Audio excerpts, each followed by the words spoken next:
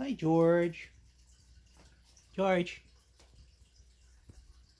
He is busy at the moment. What is up, YouTube? This is Red Leprechaun, and welcome to the third vlog of 2020. I figured I'm cooking, I might as well vlog it, considering I don't have many vlogs on my channel as of yet. I am making an impossible pie, also known as a quiche, for my breakfast, so that basically I don't have to make breakfast every day while I'm at work. And I'm making a rather simple one. A quiche is basically a heartier omelet. It's an omelet that has structure to it. So what we're doing here is this is just 1/3 of a cup of pancake mix. This is Aunt Jemima. This box is empty now. A pound of chopped frozen spinach, a pound of cream cheese, and then we're going to add eggs and some ham to it. And I'll put it in the 9x13 dish at 350 degrees, of which the oven is already preheated. I already put garlic and black pepper in there, and I've also added some Louisiana crispy batter, because that will add a lot more Cajun flavor to it, and it'll also... What's wrong? What do you want, Fred? And it'll make it taste better, and I'm also going to sprinkle some on top. That is a cornmeal-based batter mix. That one's made specifically for fish fries, but you can use it for a lot of things. Now my question is, how do I set this camera down so I can mix this? Or can I mix this with one hand? Huh. So I'm just going to... That's not an ingredient, that's just my iced coffee. Can I put you down face up so that you can see me adding stuff? Spinach in. You want it about the consistency of a like a normal omelet. It might be a little thicker because of the pancake batter, but you want it around the similar consistency, because if you put too much pancake mix or fry mix into your quiche, or impossible pie, that's what we call it in the Midwest, it's going to turn out more like cornbread than omelet, which is not the best thing in the world. Sorry, I kind of can't do this one-handed very well. I also got to make sure that the power button on my phone is on the top, because otherwise I am not going to be able to do this very well. Well, basically we'll end up with an upside-down recording like we did when we was at the store. So as you can see now, it's forming like a shaggy bread dough, which is what we want with the spinach and the cream cheese. And this is basically the simplest version of this that I make. Now you can add stuff like shredded cheese and stuff to this. Since mine has spinach and cream cheese in it, I'm obviously not adding more shredded cheese to it. So see, now we have like a shaggy bread dough. You can see it's not sticking to my hand much. Okay, and now we're going to put some diced ham that I have from... I just set you face down on the counter, didn't I? That I have from my local Quick Trip. The finest establishment in the entirety of the Midwest. Oh, here you go. I can prop you on the 9x13 pan. You guys can see the mixing bowl, right? Yeah, you can. Okay. And now, I'm essentially just going to add eggs until it reaches a point at which it is the consistency that we want. Whoops, dropped the entire egg in there, but it didn't break, so it's okay. That's 2 eggs. That's not going to be enough, but I want to mix it so that it's homogeneous. We don't want random scraps of batter in there that's not, you know, incorporated. And normally I would add, like, parsley and stuff for both flavor and color to an impossible pie, but in this case, the spinach is going to provide all the color and flavor that we need. If you hear a scratching sound, that is my cat. Okay. And we are trying to fill a 9x13 pan. Oh, and I put baking. I usually put a little bit of baking powder in mine so that they rise a little bit. It may sound a little rough, but that's because I'm mixing it with a fork and not a, what do you call it? A spatula or a whisk, because this is too dense right now for that to happen. Also, the spinach is still a little bit frozen, which is kind of surprising. I unthawed that in water and then microwaved it for 3 minutes, and the spinach was still partially frozen in the middle. So that's 6 eggs. This is going to be a decent sized Impossible Pie, so you can reduce the quantity of it if you so choose. And it is okay if you whisk it rather vigorously, because that's just going to incorporate the eggs better, and it might actually add volume to it, because we are going to basically aerate the eggs while we're mixing it. Now, you're not going for full-on meringue here. You just want to put some air into it so it's not as dense. Whoops, we almost got a piece of shell in there. What seems to be the problem, George? I literally just fed you, just now.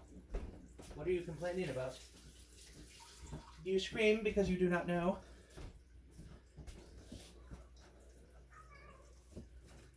Now, this is probably going to be a 2-part vlog, because I don't have enough recording space to record just the time of this cooking, which is probably going to be around 15 to 20 minutes. I've already oiled the pan, the oven's already preheated. Okay, that's getting very close to the correct consistency. As you can probably hear, it's a lot more aerated now. So I'm guessing 8 eggs is going to be correct for this amount of batter. That should nicely fill our thing. And then basically, once it's cooked, you can cut it into squares and then refrigerate it. And then you just take out one and heat it up whenever you want. And then you have basically ready-made breakfast whenever you want. What seems to be the problem, oh small one?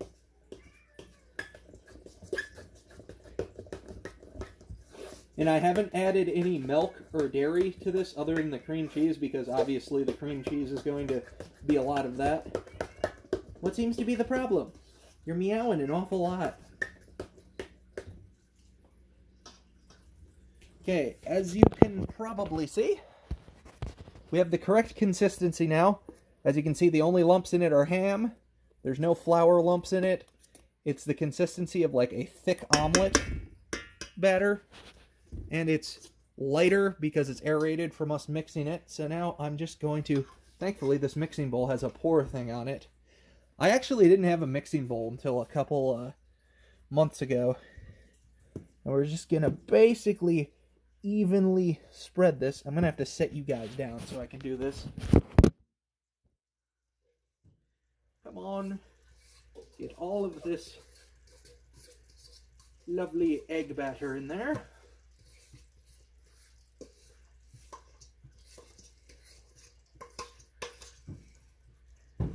Okay, that should fill it nicely.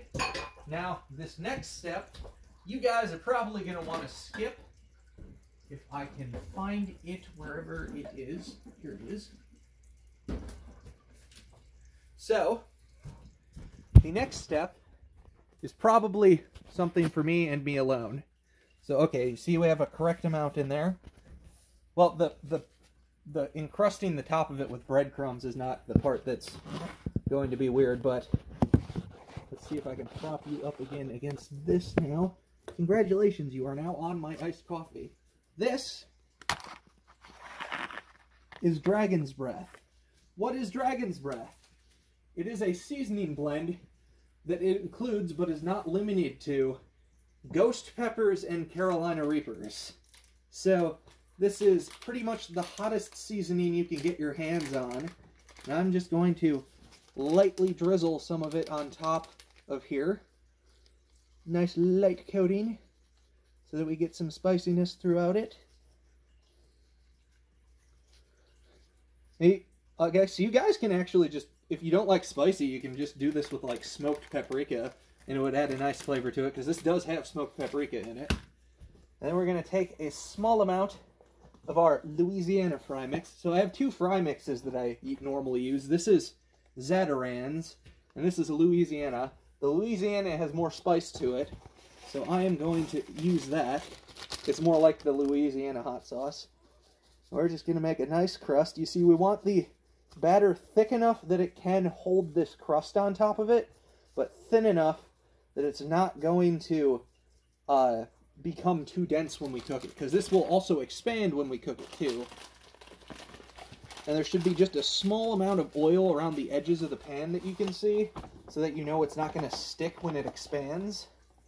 And what you can also do is take a baking sheet like this, and stick that on the oven rack underneath this, so that if any of the egg spills over when it rises, that we don't end up with any, you know, spillage in the oven. And there we go. It's in the oven at 350 for like, let's go, 15 to 20, so we'll go for like 17 minutes. And that is that. The next thing I am going to do is I'm going to prepare my lunches for the time that I am working, so that I don't have to, you know, screw around with making lunch or dinner on a day that I'm working. As you can see, I have quite a bit of stuff in my fridge. That is actually a bottle of homemade mead down there. Maybe I'll say something about that in a different video. But what I'm going to get to right now is, if I can prop you guys up over here, I might need my iced coffee again, because this cutting board is not very tall. Okay. Dump out the water that I thawed the spinach and stuff in, and set that over here so it can dry. What we are doing right here is we are making meat so that I can make sandwiches very easily. Now, around Thanksgiving, I got my hands on some pretty cheap whole bone-in turkey breasts, and those are very good for making sandwiches out of. Now, they did a study. Can you hear me over the water pouring? Whoa, we almost lost it. They did a study over the best way to prepare a turkey. And the official best way to prepare your turkey is to brine it in a sugar and salt water solution for 48 hours, which this one has done. And then you're going to dry rub and season it. I actually keep a plastic storage tote that I use specifically for marinating meat. So now that this has been brined for 48 hours, I had to unthaw it for a week because obviously it's an 8-pound turkey breast. It takes a while to unthaw. And it's already been washed and brined, so we don't need to worry about any of that. So what I'm going to do is transfer this from this to the marinating container. And then we can wash this at our leisure. And see, it's still got some salt and sugar in it that didn't fully dissolve. But so we don't want to put any salt on this turkey at all, because this has been brined.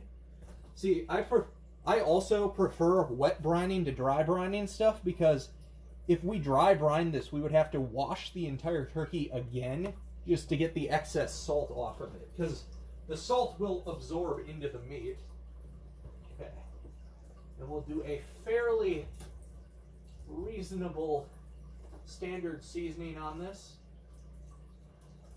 I don't want to go too crazy, because we're using this for sandwiches, so we want it to be fairly malleable. We want it to be something you can put different seasonings and stuff on. So I'm just going to coat this in a bit of garlic powder.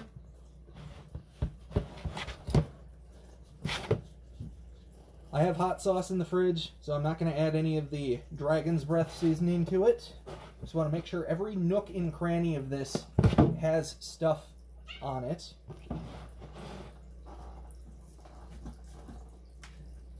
Then we're going to do some black pepper. Remember, it already has salt on it, so we don't need more salt. But we do need some pepper on it. This is actually a pretty hefty turkey breast. Like, it has a lot of meat on it. And we also want to make sure we're getting nice and inside the cavity itself.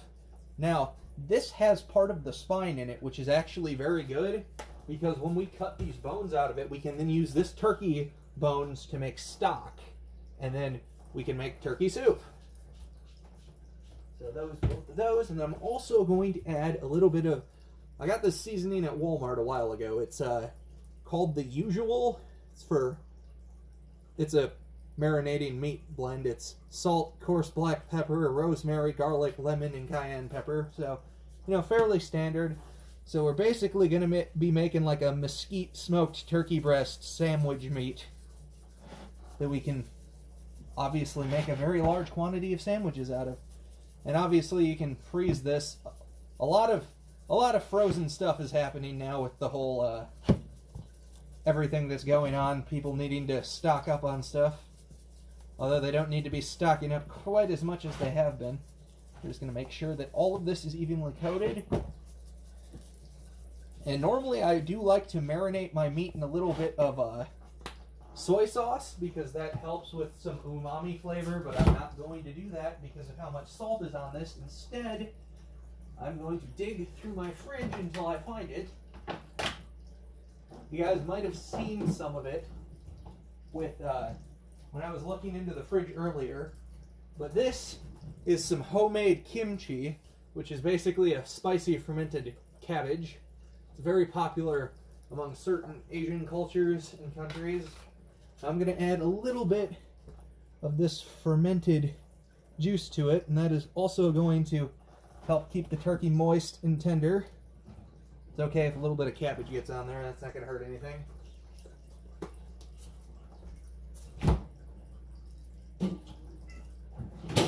Whoops. There goes all the cans of alcohol. Okay. And that's pretty much going to be it for the first part of the vlog. And when I come back, the turkey shall have been marinated for long enough, and the Impossible Pie should be done, because it's only got like 10 minutes left on it. So, I will see you guys in the second part of the vlog. Good day!